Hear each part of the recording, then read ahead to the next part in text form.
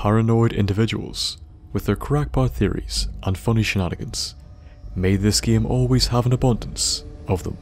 The place we are looking at today definitely does. It's a small little cabin located behind a very large electrical tower. Probably ruined the property value of this place, though I don't imagine it was very high before. It's called Gorski Cabin, and it's found near the Drumlin Diner. It's in the low-leveled area of the map. Out the front of this place we can find several ghouls, all of which are hostile and sort of just lying around, like ghouls are typical to do. Time for a gander. There is a large group of them here, and it's strange that they can all be found at this cabin. Usually in remote areas, ghouls don't tend to travel far. This would suggest that they were at this cabin when they turned, or possibly the former residents of it, although that seems unlikely with what we learn later. Either way, taking care of them should be easy, even for low-level players. The porch of the cabin has some drink on it, and the ghouls are unlikely to have partaken. Due to this, it must be fairly old, which means, bar the ghouls, no one else is likely to have been here in quite some time. Now for some reason, this ghoul did a runner on me. Thought I would be polite and wait for it to come scurrying back. It's odd that some enemies do that. I thought it could be my level, but I'm still fairly weak at this point. They do come back however, and we do kill them. Going around the back of the cabin, we can see that it's held up by cinder blocks, just like another cabin that we looked at several months ago. An old rusted and run-down car can be found here as well, though whether this group of ghouls once owned it or the other individual we see here, I do not know. An intake vent of some sort or possibly air filtration system can be found beside it. To the watchful eye of those of you paying attention, you will have noticed this when you first arrived. It could be nothing, but given what we soon found, it's definitely related to what else we find here. Now for the inside. One ghoul can be found here, sleeping on a mattress. I find that a little odd. Usually a hole in the ground is satisfactory for this lot. Now we can find more drink in here as well, and once again, it must be quite old, as there's no way this lot were having it. A hot plate is beside it, and the whole room has a bit of a survivalist feel to it. A camp station can also be found here, likely pre-war. It makes sense too, due to the capable nature of the individual who also lives here. Also, in regards to Jet and the last video, yes, I know it's meant to be post-war. Bethesda seems to have changed it, so I'm operating under the assumption that that is the case. Now, into the root cellar. So here we are, another underground secret bunker. It's almost as if people were worried about a nuclear war. Ridiculous of course. Quite a lot of equipment can be found down here, though it's clear it's very old. It also seems like there was once much more of it, but a lot has been used now. The toaster in the bathtub is a little unnerving and morbid, if I'm being honest. Maybe a considered suicide attempt that they never went through with. Maybe just some dark humour from the developers. All of this points to someone who was prepared for a nuclear war. We can then set off down this dugout passageway. It has a ventilation system, reminding us once again of the vents we've seen up top.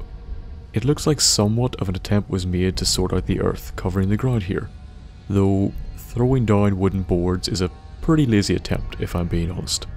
At the end, we come across a toilet, and the area is labelled restroom. Seems this was where the deed was done.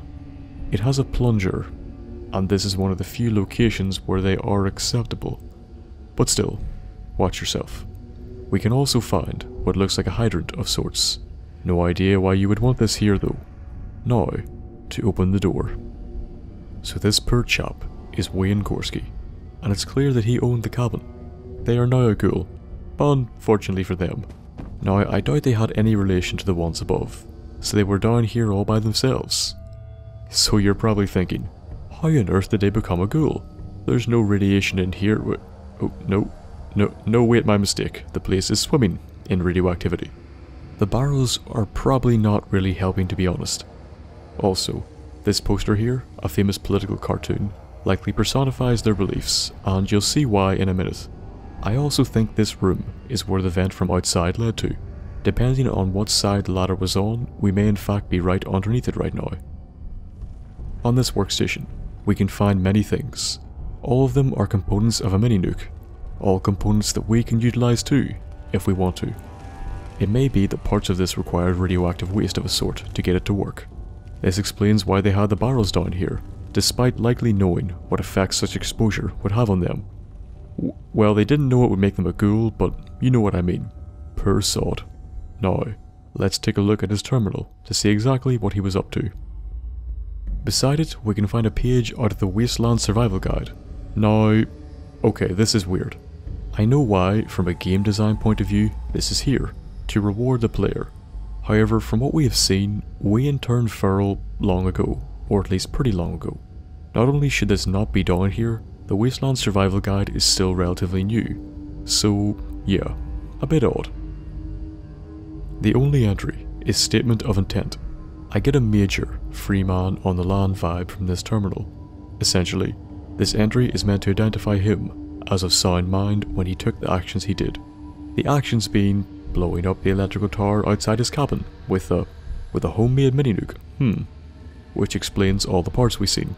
It also appears that he turned before he ever got the chance to do so, as the mininuke is not assembled, and the tower still stands. He thought that it was a mind-controlled tower, not an electrical one, and it was his duty to destroy it. It seems like he was maybe a bit ill. So this was Gorski Cabin, home to Wayne Gorski. The other ghouls here were likely people who fled atomic fire, only to eventually succumb to the resulting radiation, becoming ghouls. They may have tried to get into his cellar, or maybe they were already too far gone. We may never know. The actual house is pretty standard for a cabin, excepting the vent out the back, which, as we discussed, was likely used to bring in air to the cellar. Could also play into why he turned into a ghoul. Wayne himself is found at the end of the cellar, in an incredibly irradiated room. This is due to the barrels of radioactive material present. Also, possibly due to the components of the mininuke. He planned to use it to blow up the electrical tower out the front of his house. Not because it was ugly, or because it was ruining his view, because he believed it to be a mind-controlled tower. Yeah, so he thought himself a patriot, and was going to destroy it. It probably wasn't a mind-controlled tower. The Join or Die poster was a political poster created by Benjamin Franklin before the Civil War. It was meant to represent the colonies of America joining together to fight the British Empire and throw them out of the country. This is in the same vein as Wayne's beliefs, as he considered himself a true patriot, and this poster could be argued to be one of the oldest messages of American patriotism. The bombs fell, and Wayne turned feral, and while his head was not in the right place, I think his heart was.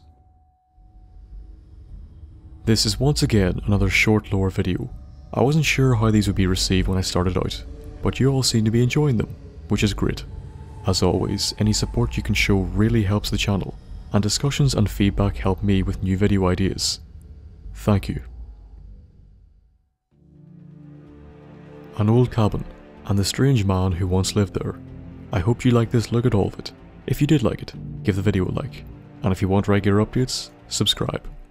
Any suggestions for lore or future videos should be left in the comments below. Better yet, go onto my subreddit so we can discuss them in more detail. It's linked in the description. If you wish to, you can support me on Patreon. £1 or $1, I ask for no more. Any rewards you would like to see there that I don't have, message me and I will take a look. Follow me on Twitter or Facebook to get regular updates, or have a wee chat. Any business you wish to discuss, email me at thenthapple.business@gmail.com and I will get back to you as soon as possible. I hope you enjoyed the episode, and I hope to see you in the next one. And until then, goodbye.